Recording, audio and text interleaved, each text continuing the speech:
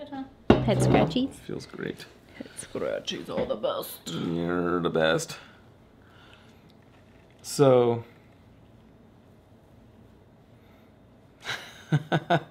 I mentioned earlier that we were talking about your anxiety would possibly help to talk about it. What do you think? Because I have no help for you because I've never had that. I've been anxious before, every time before I go play a show, anything like that. Like, I know it's not the same. I don't have any severe physical shaking or shortness of breath, inability to catch a full breath. Yeah. Or we can talk about the fact that it's our anniversary and it just feels like a regular day because you went to work and the kids are driving me not insane, but a little bit crazy, and trying to clean the house, trying to edit a bunch of videos, all that goodness, Well, someday we will celebrate our anniversary properly. Yeah, I'm sure we will. We have too much coming up to go out to dinner or spend money. Oh, I know. Trust me, when the power was shut off today, I know. I wasn't feeling like I had anything to do anything. Not that we weren't able to pay. Just Frank Max showed up, and I saw him down there doing some kind of work on Ashley's. Yeah, she had some kind of plumbing issue there next door, and then while he was down there, I went to plug in my computer and it didn't charge, and I was like, that's weird. And I looked over in the stove and microwave clocks are off, and I was like, oh, maybe Frank's doing something down there. I need to shut the power off real quick. I was like, okay, whatever. And then he left, and the power was still off, and I was like, so I called him, and he didn't answer, and I was like, well. And I went down to check the breakers, and all the breakers were on. He didn't go and shut off any breakers or anything. So all the breakers are still on, but the meter was at 0 because there's no power coming in. And so I was like, And then, but I can hear jackhammers down the street, so I'm thinking maybe the guys working on the paving the street down there knocked something out accidentally. So I called PG&E to try and figure out what was going on and see if there was any outage in the area. And then it doesn't do what it usually does, which is play a message, pre-recorded message if there's an outage in the area. And I get on the phone with somebody who's like, oh yeah, blah blah, your bill wasn't paid and that's why it's shut off. And I was like, they will hear from me tomorrow. Did you find those? Did you print out that stuff that I asked you for, or did you look it up? I looked it up and then you ran away. Oh, okay. See, the tricky thing is that I set up the payment plan thing on via their phone recording. It was all a phone recording thing. Yeah, well, that's how I paid it today. I don't have any email proof of that. They didn't give any kind of confirmation number? Because they gave me a confirmation number for paying today. Not that I have in my emails. Anyways. And they didn't email me anything either. I had to write it down off of the phone. Oh, well, maybe I did that. Who keeps that kind of thing, though? Anyways, I'm going to talk to them tomorrow. And you said something about a deposit? They want us to pay a deposit? Well, since we didn't pay, they want, a deposit now because they think that we don't have good... I'm going to talk to them and figure that out. No. They can suck it. Oh, by the way, it's not that we couldn't afford to pay the electric bill. This just didn't get paid. You just didn't.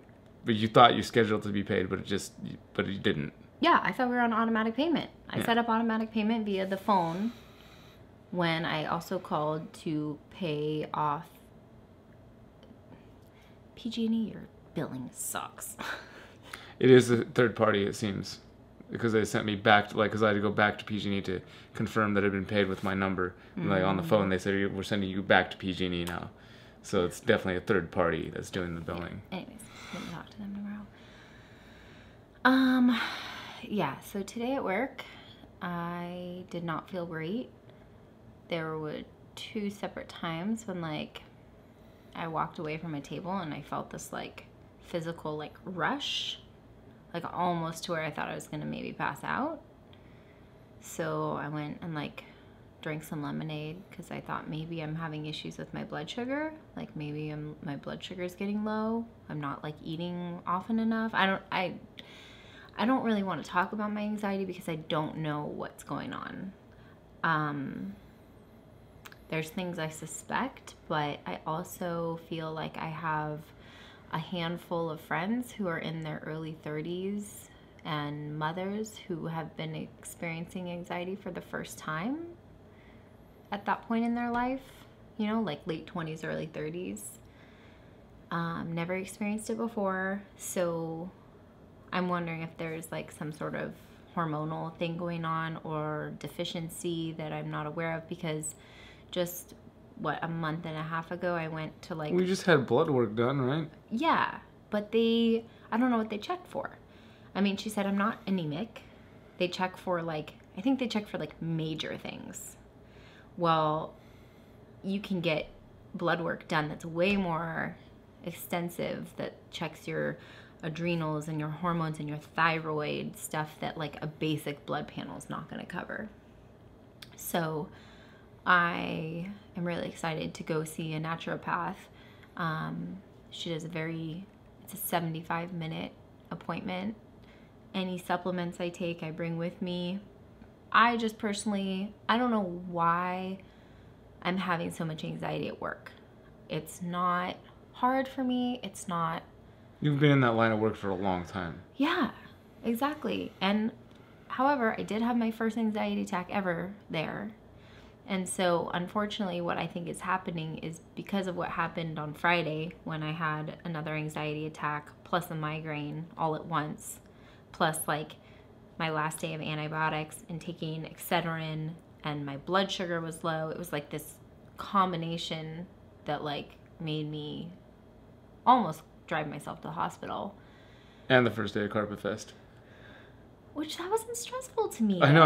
I was just saying that was Yeah. horrible timing. No, honestly, that's probably why I didn't go to the hospital, because I was like, I know you had a lot going on, and I didn't want to be like, I'm at the hospital. No, you could have gone to the hospital if you really wanted to.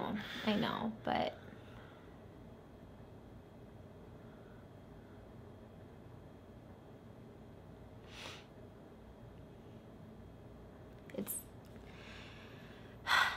it's like, now when I go to work, I have like this fear that it's gonna happen again, and so then that like gives me more anxiety, because, you know, like when you experience something and then you go do that same thing, you kind of like, you can't help but expect that or feel part of that same experience.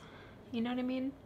Sure. Like when after getting jumped on mushrooms every time after, I just kind of have this feeling like, oh, somebody's going to come jump me. Yeah.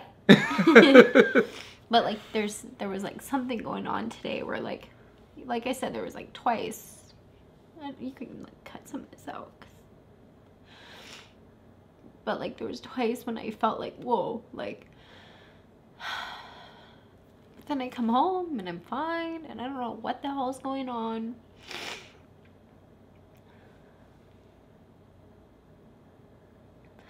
I don't know if like, I don't know. I just don't know what's going on. So it's hard for me to talk about it because I don't really have anything to say about it, except for like, sometimes I think I'm going crazy. And other times I think there's like some sort of physical imbalance happening. My main purpose was, I think there's a lot of people like Bradley and a lot of people who I think watch that they have actually been through the real anxiety, and like potentially what you're doing, and like maybe you can throw out some tips and tricks to how they got through it, and like what kind of like it seemed like talking with Bradley helped you quite a bit just in the moment, you know, because he could relate, and I can't, because I've never experienced anything like it, you know. I mean, I've had hardships in different directions, I guess, but not like that. So yeah, and it's hard to understand if you've never experienced it, because like it just sounds like you're freaking out, but there's a combo of like physical things that are taking place, and then it takes your mind somewhere, but then the physical things come back and you're like, no, I'm not, like, you know, my heart is fluttering, or I don't know, there's just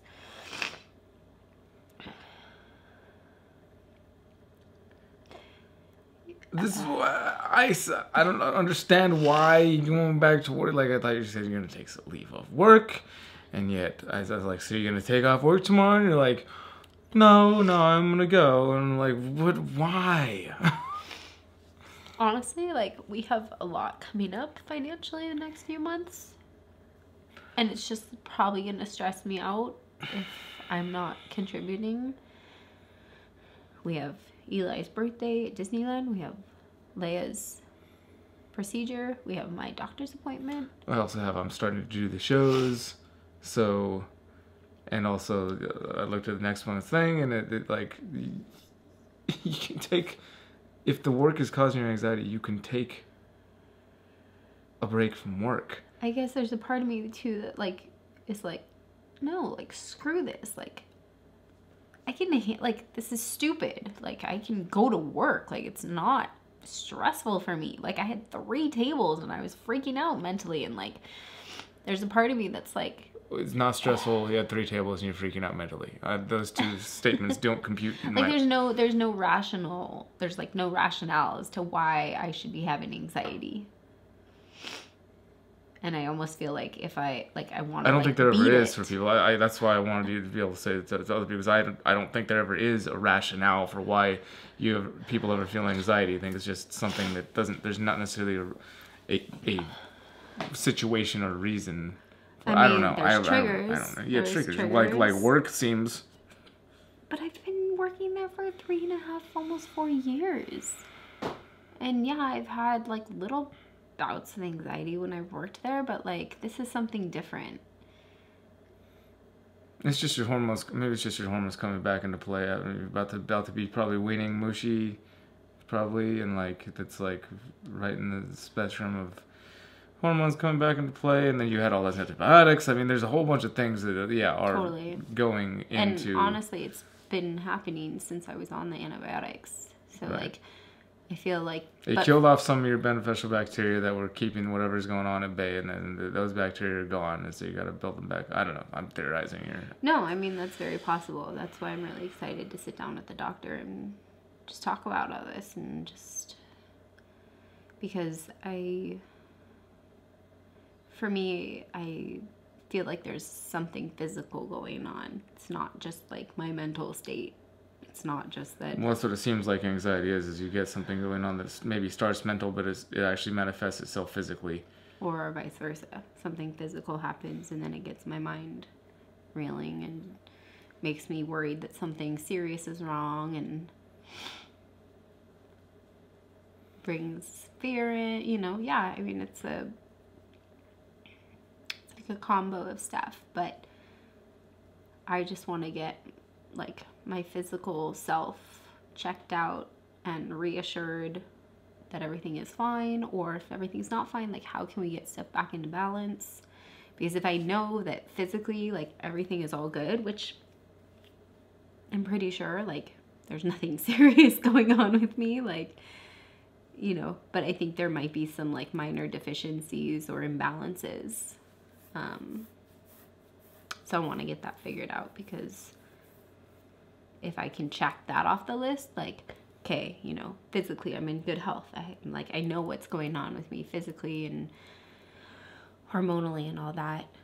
Okay, I can check that off the list, and that's not something I need to worry about. If I am having anxiety, I can know this is purely anxiety. And here's things I can do. I definitely was considering, I used my CBD, but I was considering going down to Grover Beach to the shop and getting something with THC in it, and like doing a little self-medication that way. Just like a light dosage, something. I heard that CBD was the way to go. Yeah, but I've been doing that, and did a lot of that, and I did a lot today and yesterday, and it helps a little bit, but like I feel like I'm at the point right now where like it's like a beer or some D8. Like I need something to kind of help take the edge off. I mean, if you're gonna go to the medicinal route, obviously, where I stand on that. Yeah. Yeah, good. Well, I mean, I know that you're going to make it through whatever it is that you've been going through recently. I know that. You know what I mean?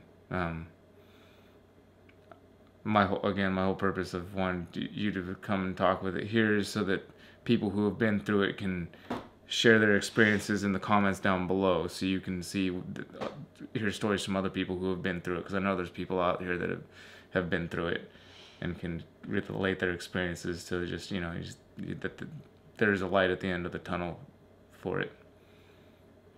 And I hope that also it helps you feel better. Obviously, it's making you upset in the moment, but hopefully it makes you feel better to be able to put it out there more than just talking to me one-on-one. Just somebody who has no way to relate to what you're going through.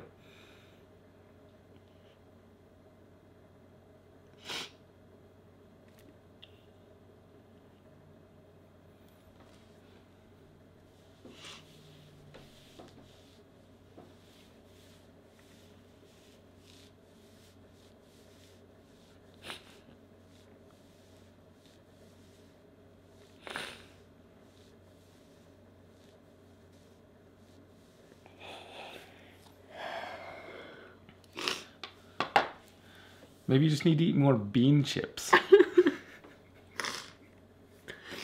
I mean, we have enough bags of them sitting around the house. If you eat more bean chips, it could be what you're deficient in. I mean, bean chips. We got a bag sitting right over there. We can grab them for you. And maybe you eat the whole bag and then do this thing. No? All right.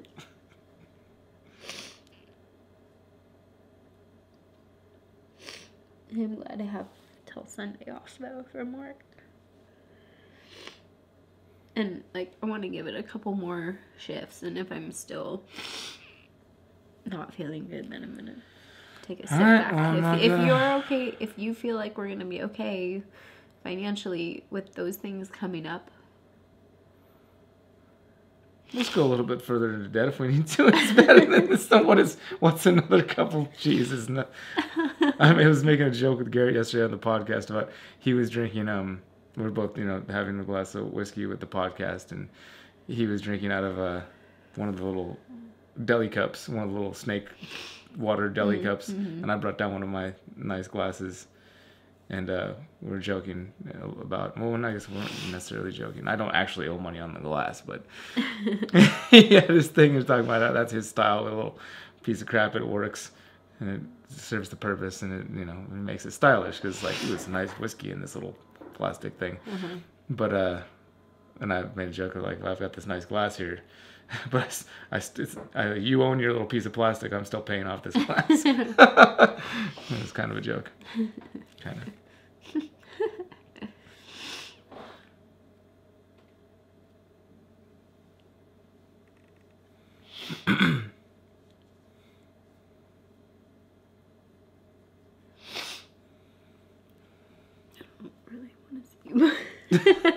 I'm just gonna put that up uncut if you're okay with it, because I don't know.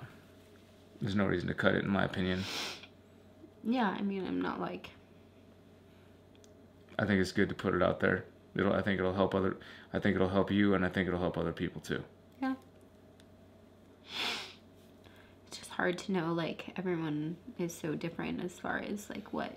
Sure, but from what I understand, I mean, even just only one person, with Bradley, is his literally his physical reactions were what he described were the exact same symptoms. You know what I mean? So.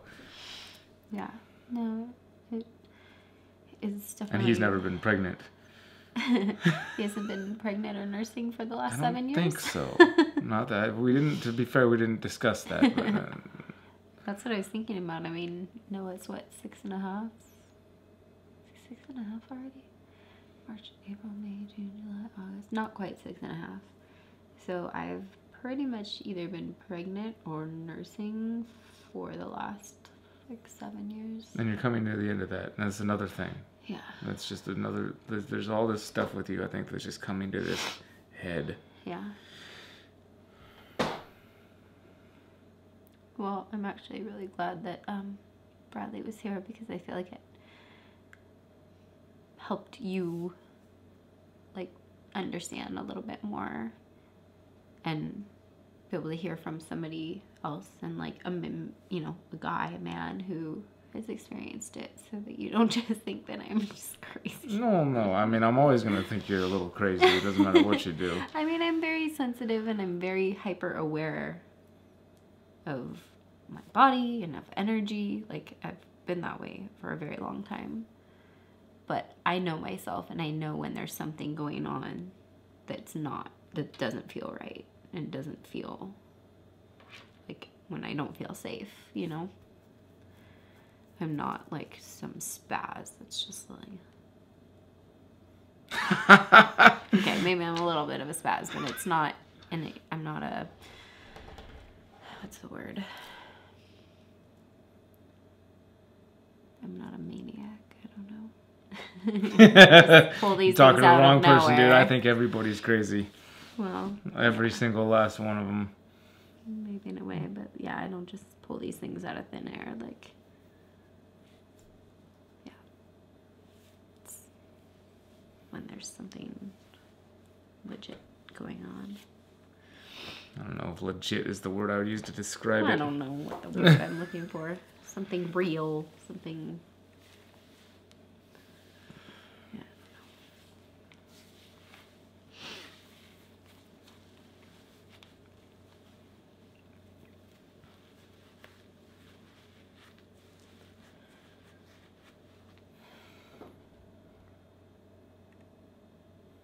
Feel better?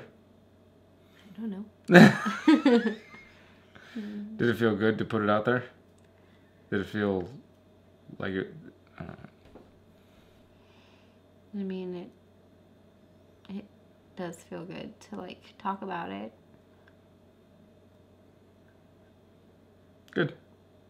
I guess it just makes me really emotional. Sure.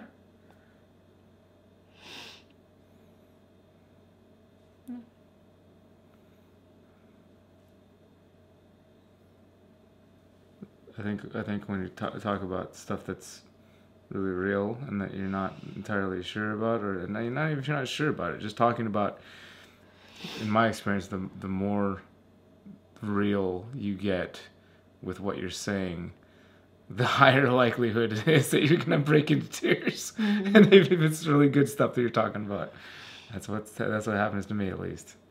Well, and it's that time of the month, so like the tears just flow. See, just another thing I can't relate to. Yeah, no, like they just flow. I can relate to crying. That's about it. That's where yeah. Yeah. Just imagine once a month, like. No, I your don't want tear to. ducts No, I'm purging. good. I'm good. I'm not. I don't need to imagine. I wake up every morning. I thank my lucky stars that I was born a man. Every morning I do this. But I am also at the same time very appreciative that not all of us were born men. Because that would suck. For obvious reasons. like the existence of the species. Yes. Well, For sure, if it was up to men, we'd have burned the whole world down a long time ago. We're working on it. you would have starved to death. We were the gatherers. We were like, those berries are poisonous. But we were the hunters. Yeah, but hunting, you only would actually kill something every once in a while. We kept the sustainability going, gathering the nuts and the berries and the seeds and knowing what was safe. Touche.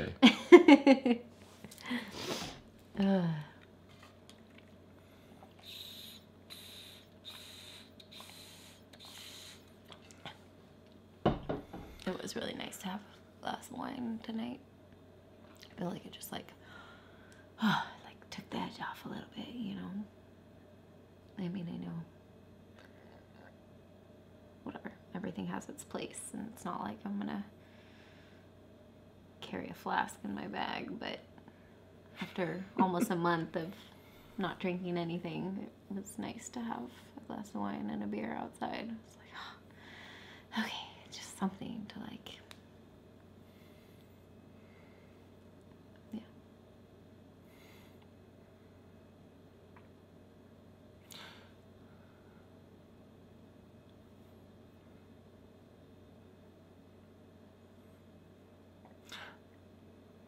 I know a lot of you guys have been asking for some more Hillary, and when we're going to see some more Hillary time back on the vlog. Well, you just got more Hillary than most people have gotten in the last who knows how long. I don't know.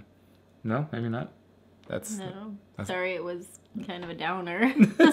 it was not. The idea is not for it to be a downer. The idea is for it to be Real. And what I've been finding is the more real you are, the more it resonates with people and actually does some good in the world. It's not just some clickbait video that's worthless and, you know, just it's like it's something real that's helping people and something people can relate to in real life. Yeah, no, which is the only reason why I would put this out there. Right. So, Ever. And that's more what I've been realizing is what I want to do in the first place. Is I want to put out, I've always wanted to, but realizing even more like kind of how important it is to just put out things that are like 100% real, because that's what benefits people the most. That's the whole idea behind YouTube, is to put out you, not some I mean, there's plenty of things that you can do to entertain people, you know, and they're very entertaining, but I think the true value of YouTube is the fact that you can put stuff out like this and you don't have to worry about some network trying to figure out what algorithm is going to work or what formula is going to work to keep people engaged and get people entertained and to keep people coming back and back for more. Right, and it'll reach who it's supposed to reach. It'll reach who it's supposed to reach and who really needs to see it. People will resonate with it. If they do, great. If not, it's not for them. Yeah, exactly.